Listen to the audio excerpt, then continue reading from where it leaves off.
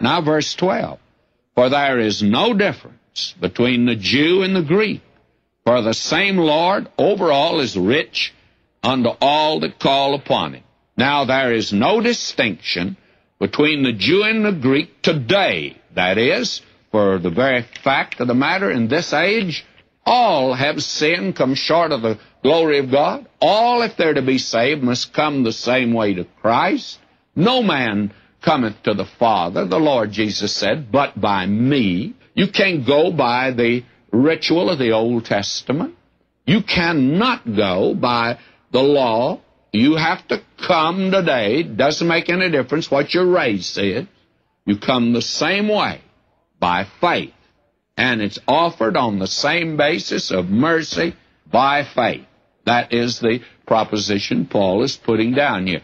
Now he says the present salvation is for both Jew and Gentile. Now he's opened that subject up. Hear and believe the gospel. Listen to verse 13. For whosoever shall call upon the name of the Lord shall be saved. Now that's a remarkable statement. Paul is actually turning to the Old Testament.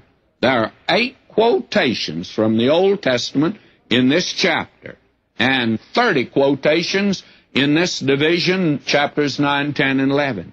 And the quotation logically follows verse 12.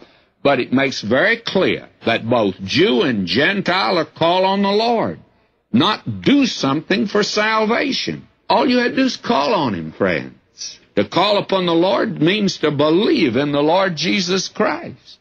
Now, he says, how then shall they call on him in whom they've not believed? And how shall they believe in him of whom they've not heard? And how shall they hear without a preacher? And how shall they preach except they be sent? As it is written, how beautiful are the feet of them that preach the gospel of peace and bring glad tidings of good things. Now, it's necessary to understand, appreciate Paul's position here. His own people hated him as the apostle, but they applauded Paul, or Saul of Tarsus, the Pharisee, and he's showing here the logic of his position. They rejected his claim or the right to any of the apostles to proclaim a gospel that omitted the Mosaic system, which had degenerated into Judaism.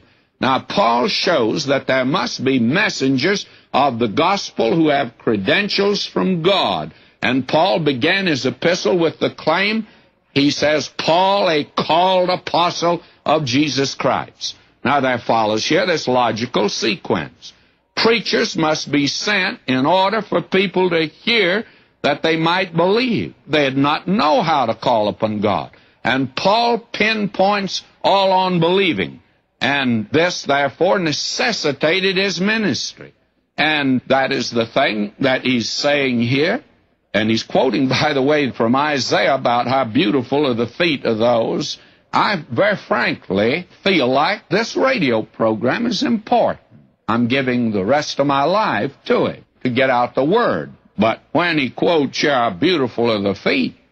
Now, I'm down here making tapes today, and better not tell you the time, because I found out that people think I'm there at the time they hear it, and I may even be in their neighborhood at the time. But I do not even have on any socks today. I'm just sitting down here in my study in my bare feet, if you want to know the truth. And I've just looked down here at my feet, and they're not beautiful, friends. One of the things about feet is that they are not an object of beauty. But here is something Dr. Lang said. In their running and hastening, in their scaling, obstructing mountains, and in their appearance and descent from mountains, they are the symbols of the earnestly desired wing movement and appearance of the gospel itself.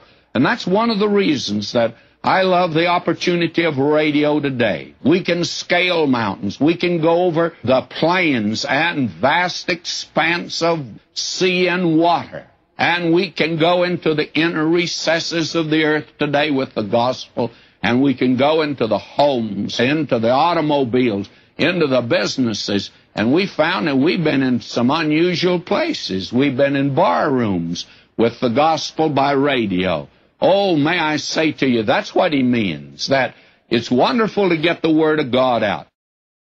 Now, verse 16. But they have not all obeyed the gospel, for Isaiah saith, Lord, who hath believed our report? And we rejoice here on radio, the number that write in and tell us they've accepted Christ, and it's amazed us how many. But when you look at the total picture, it's really a very small percentage, by the way. Who has believed our report?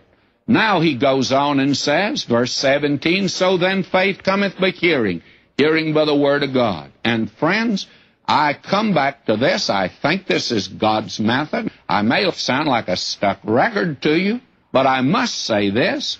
I believe that it's not actually by preaching philosophy or psychology or some political nostrum, but I believe that today it's the preaching of the Word of God. It's not what I think, it's what the Word of God says.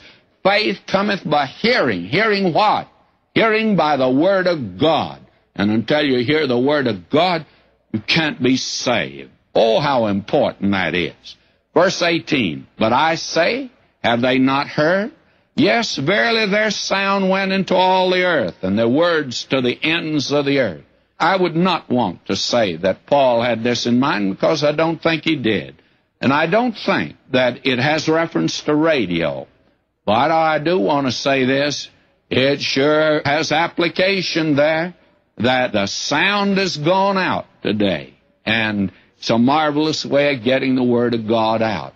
And you don't have to listen to it. Probably a very small percentage do. And I'm amazed that anybody listen to us, but they do. And we believe that God today will bless His Word. Now will you notice, but I say, did not Israel know? First Moses saith, I will provoke you to jealousy by them that are no people, and by a foolish nation I'll anger you. And he's quoting here, of course, from Deuteronomy 32, verse 21.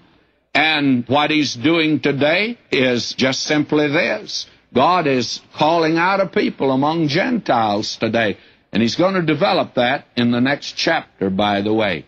Verse 21, but to Israel he saith all day long, have I stretched forth my hands unto a disobedient and gainsaying people. And have you ever stopped to think how tiresome it is just to hold your hands out? You try that. Just hold your hands out. See how long you can do it. That's the most tiring thing in the world that you can do. Just hold your hands out. You remember Moses went and prayed for Israel, and Aaron had to prop up his hands because he got tired holding them up toward God. But God says, I've been holding out my hands to a disobedient people.